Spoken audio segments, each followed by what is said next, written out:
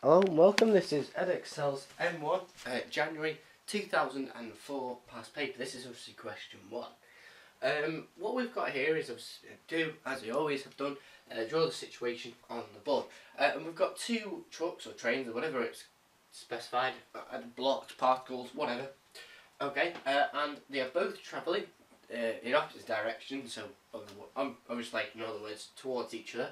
And A has a speed of 4 meters per second, whereas B has a speed of 2 meters per second. The mass of A is 600 kilograms, and the mass of B is what we're asked to find out in part A. Alright, we're also told that after the collision, both of them move together with a speed of 0.5 meters per second. Okay, so the first thing that you would do in this question, before writing any calculations down, is take a positive direction, and generally that positive direction is left to right. So therefore A has an initial positive speed, whereas B's initial speed is actually negative. Okay, that's because obviously velocity takes into account magnitude and direction, because it is a vector. Okay, so that's why we put the negative in there, really.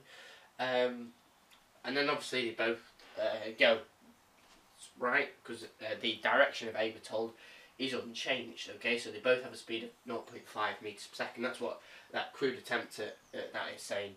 I've also put on the conservation momentum, because that's essentially how you answer most momentum questions. Okay, such as this, well, all of them such like this. Okay, right. So obviously what we've got to do is work out the mass of B. So we're just going to follow this formula of momentum before equals momentum after. So the total momentum before, okay, well obviously B is going to have a negative momentum here. A has the momentum of mass times velocity. Well, it's just the mass of A, which is 600 kilograms, times the initial velocity, okay, which is obviously 4 meters per second. You could work that out, but I'm going to leave it unworked out. Alright, and then B, well obviously we've got negative 2 meters per second times an unknown mass, so it's just times kilograms. Okay, there's no point trying to simplify that down just yet. Okay, and that's equal, well they've both got a positive velocity now. Okay, so it's obviously the mass of A, which is 600 kilograms, times 0.5 meters per second, plus the mass of B, which we know is m kilograms, times 0.5 meters per second. Okay, so now it's a case of simplifying this down. Well, obviously, 6 times 4 is 24, so you can just work it out, 2,400 kilogram meters per second. And I'm just going to simplify this next bit to minus 2m kilogram meters per second. Okay, and that is equal to obviously 600 times 0.5 is obviously 300 kilogram meters per second, plus 0.5 m kilogram meters per second.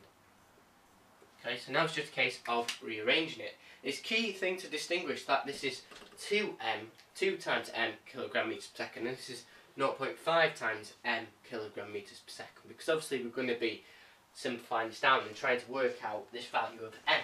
Okay, so the first thing you would do is obviously subtract 300 kilogram meters per second from each side, so that obviously gets you 2,100 kilogram meters per second, and then we add 2 m kilogram meters per second, okay, to both sides, which obviously gets us, if I can write it down correctly, 2.5 m kilogram meters per second. And now, going back to that thing where I said this is now 2.5 times, and it's not just, okay, so therefore what we do is we divide both sides by 2.5 kilogram meters per second, okay, and then obviously that would cancel down to give us a given value for m.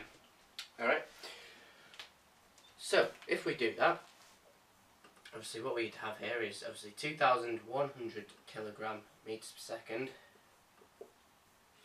over, sorry, and it's just over 2.5 meters per second, obviously, sorry, because we need the m kilograms. Alright, and if you work that out, just sub that in your calculator, you should get a value for m, which is 840 kilograms, which you therefore would say, okay, well that is therefore the mass of B. Right? just going to rub that out and put the true value, which is 840 kilograms. And logically, just by looking at it, B should have a larger mass than A, because, well, it's going at a lower speed, and even A is going at twice the speed B is, but it only changes the velocity by 2.5 meters per second, okay, whereas the impact on A is obviously a lot greater in terms of its velocity. It's slowed down. The velocity of A is reduced by 3.5 meters per second, and the velocity of B is only increased by, or changed even, by 2.5 meters per second. So therefore, logically, A would have a smaller mass, because obviously a smaller mass, even though it must be going at high velocity to cause the same change in velocity. As I said, you could just work that out logically by coming up with your own scenarios such as this, and obviously you would see a pattern where the larger mass obviously causes the greater change in momentum, because obviously momentum is mass times velocity. So obviously you can change momentum by increasing the mass or increasing the velocity.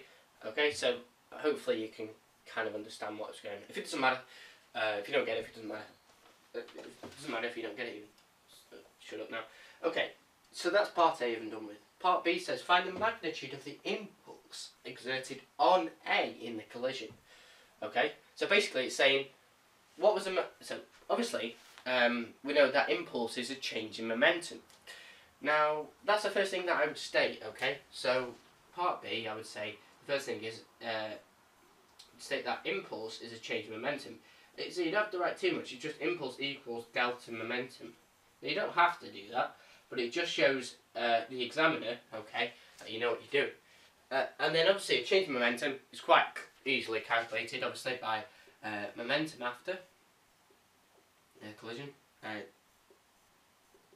Take the momentum before the collision, or changing.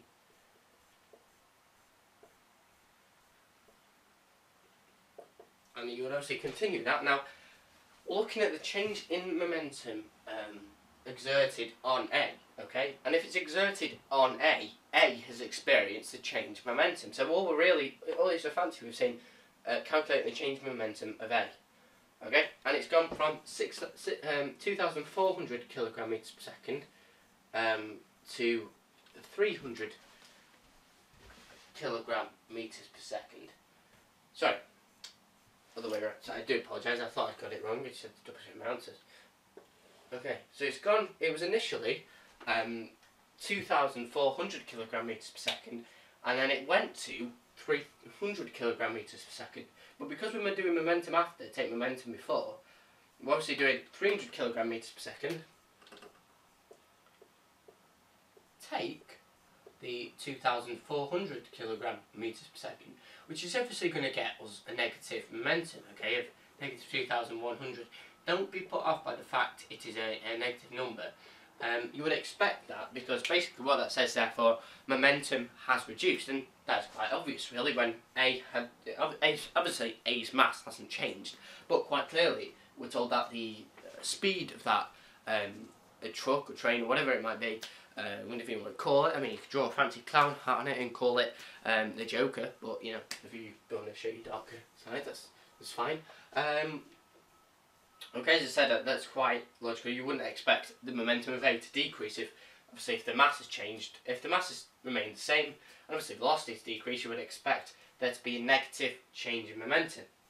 Now, for these questions in part B, where they say impulse exerted on A by B, they could have added the words the impulse exerted on A by B, and your answer would have still been the same, because obviously the only thing exerting any force or any change in momentum for A is the block, is this train B, okay? So it doesn't matter if it says, you know, the impulse exerted on A by B or the impulse exerted on A, because obviously B is the only thing that is causing this impulse on A, because as we know, impulse is a change in momentum, and momentum is dictated by mass and velocity, and as B is causing the change in A's velocity, therefore it's obviously having this effect. It's obviously exerting a change in momentum, hence a change in impulse.